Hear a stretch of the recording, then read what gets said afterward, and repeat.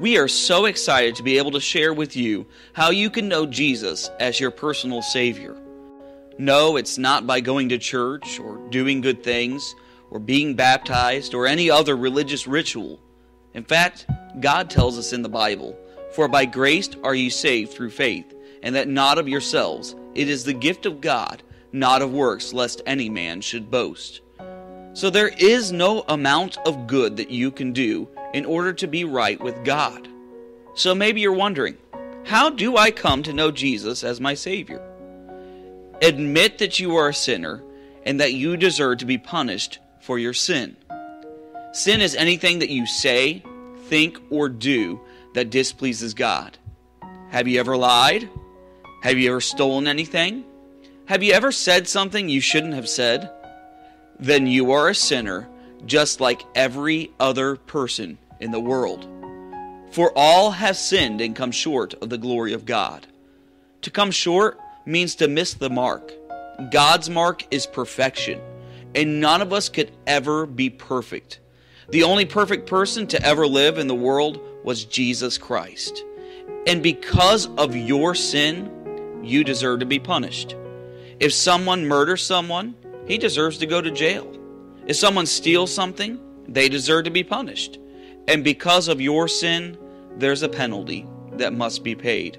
It says in the Bible, "For the wages of sin is death." The payment for your sin is death. But not just physical death, it's also talking about a spiritual death in a place called hell. The Bible refers to hell as the second death. If we were to stop right there, that would be a pretty hopeless situation. But the good news is, the Bible does not leave us without hope. That passage from the Bible continues, "But the gift of God is eternal life through Jesus Christ our Lord." What is this gift?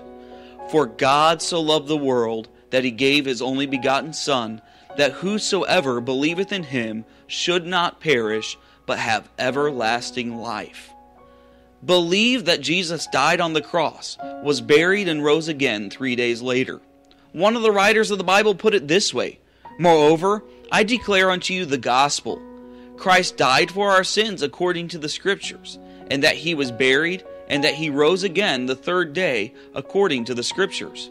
The word gospel means good news. So the good news is, Jesus paid the price for your sins by dying on the cross and raising from the dead, and he offers you the free gift of salvation through him. So what do you do to accept this free gift of salvation and be saved from your sin? Confess that you are a sinner, that you believe Jesus paid for your sin, and that you need God to forgive you of your sins. The word confess means to admit or agree. Admit that you're a sinner and deserve to be punished. Admit that you need someone to pay for your sins. And admit you need God's forgiveness from your sins. The Bible puts it this way, "That if thou shalt confess with thy mouth the Lord Jesus, and shalt believe in thine heart that God hath raised him from the dead, thou shalt be saved. For with the heart man believeth unto righteousness, and with the mouth confession is made unto salvation."